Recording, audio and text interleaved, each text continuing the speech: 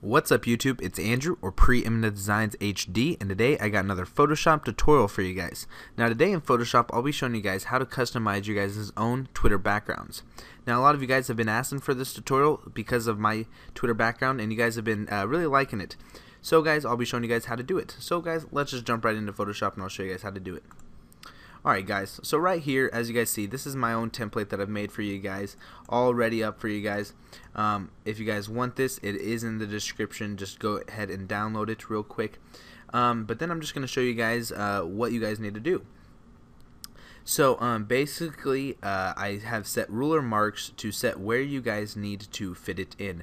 So your text right here, or whatever you guys want on your guys' Twitter backgrounds, need to fit into this margin and right here.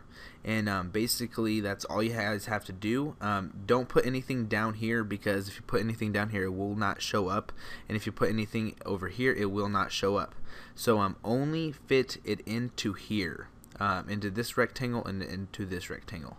And then when you guys are going to go save it, you guys are just going to want to come over here to this little eye right here and just click on that, so that is not showing. As you guys see right here, it says delete me before saving. Listen to it guys, you guys need to delete it.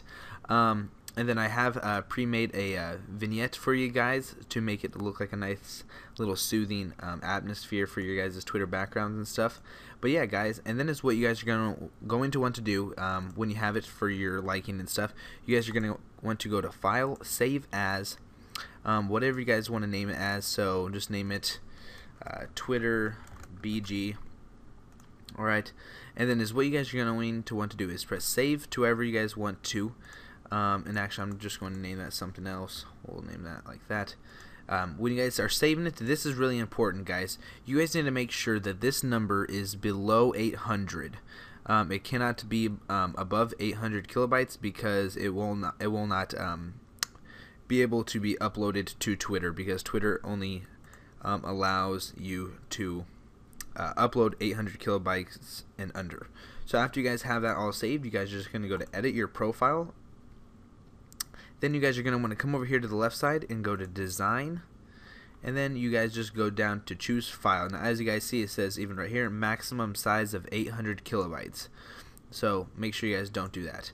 And then is what you guys are going to want to do is make sure that tile background is checked off.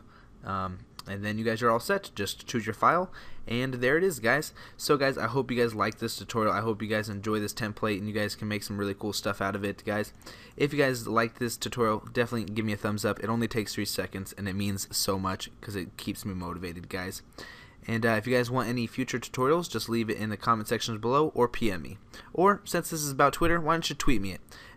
Tweet me at PD_HD. And yeah guys, so guys, I hope you guys enjoyed this tutorial.